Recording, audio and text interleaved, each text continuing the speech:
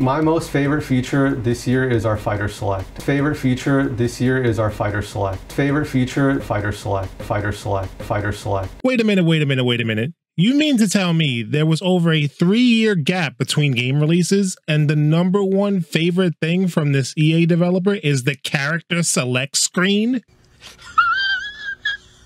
I don't hate UFC 5.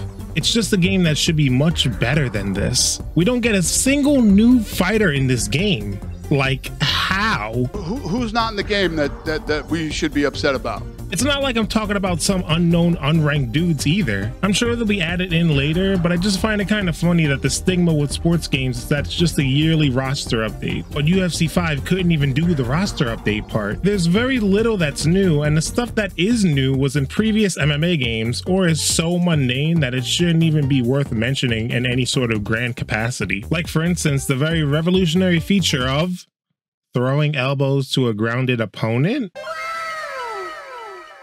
This was in UFC 3. They took it out for UFC 4 and then they brought it back for UFC 5. Oh, how about the refs stopping the fight for a TKO? Okay, cool, I guess. This would be like if Madden were to advertise refs being on the field as a new feature.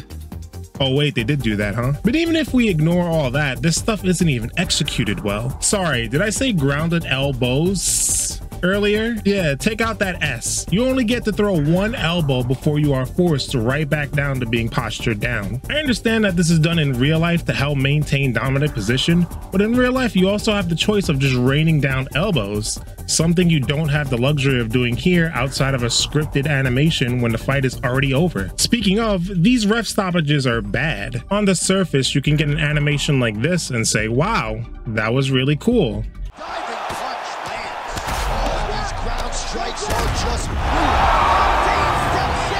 But then there are other times where the ref just watches in the background like an OnlyFans boyfriend. When you do get the ref stoppage, you come to realize that it's just a pre-scripted animation that looks like there's some agency when it comes to the ref. But in actuality, it's just the same as the last game, but with some window dressing. The ref doesn't stop the fight on his own leisure. It always happens when the opponent's head health is at 0. The animation you see here is just that, an animation. Like, bam, the fight's over. I'm not throwing these follow-up strikes. It's just part of a fight-ending animation. I have 2 things that show how stupid this is. Firstly, look at this clip. Fighters came to see knockouts. Yeah, the fans came to see them knock each other out. That's what they're gonna get. Going for that patented rear naked choke now. Oh, and there's the horn at the end of the round. So the fighter was one. There's the tap.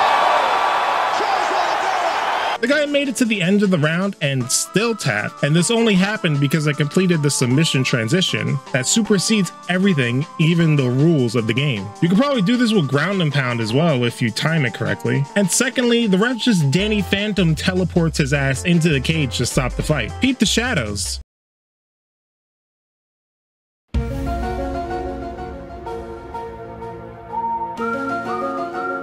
And also, the refs don't even break up submissions. Just an overall very poor way of implementing this. You might ask, why did I spend so much time on these seemingly mundane things? Well, they were featured in the reveal trailer, prominently too.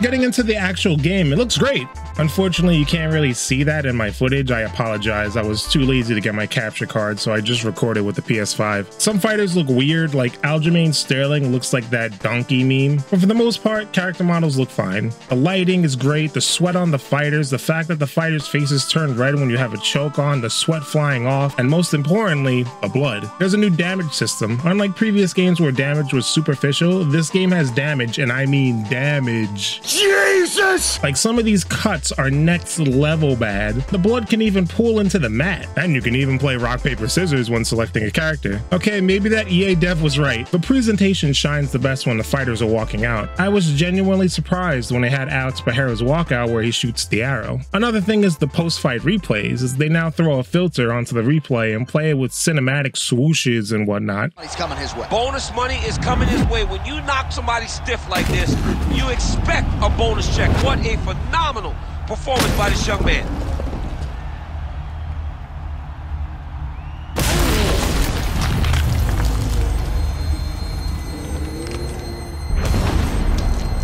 This could look really great or really bad depending on how well the replay decides to capture the action. If you are anywhere that's not the middle of the octagon, the camera gets obscured and doesn't even cover the action all that well sometimes, or it just goes off into weird angles. Like, what is this a replay of?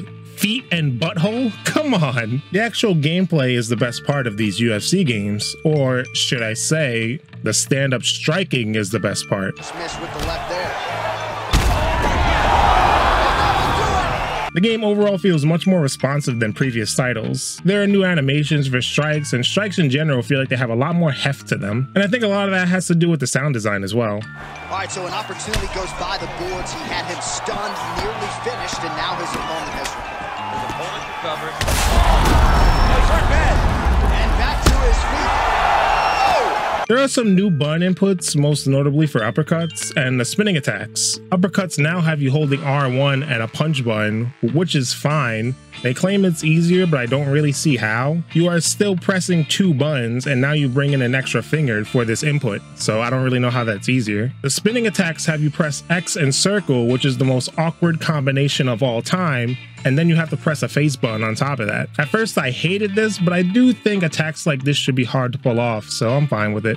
I just don't understand how it's supposed to be easier for the new player. Also, the new damage system that I kinda mentioned earlier. Throughout the fight, fighters get damaged, but it's more than just visual. If your cuts and bruises get really bad, the ref can call the doctor in and the fight can be stopped. His opponent, he's flailing at him.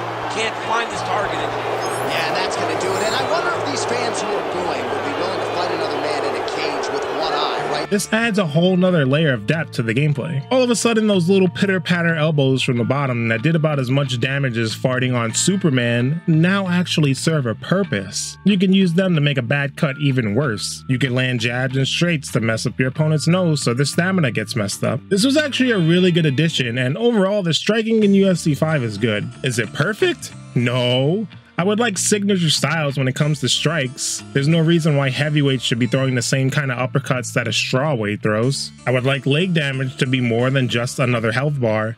And, less glitches, please.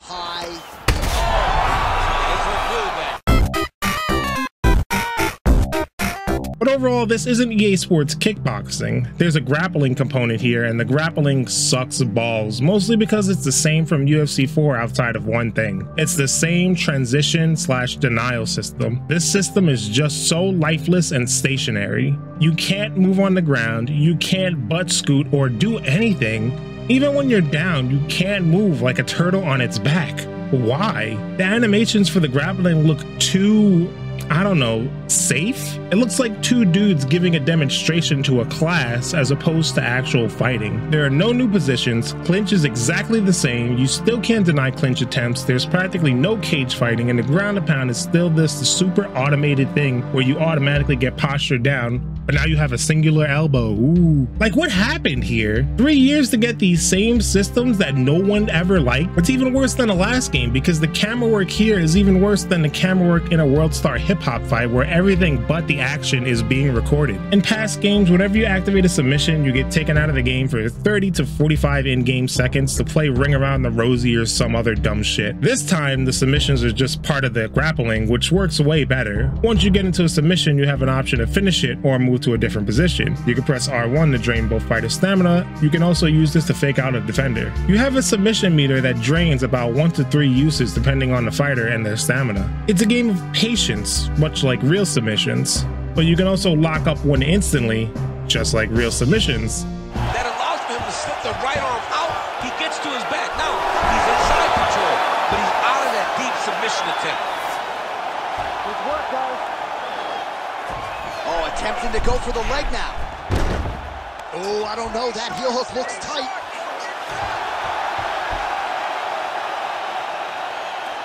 It's tight. It's over. It's over.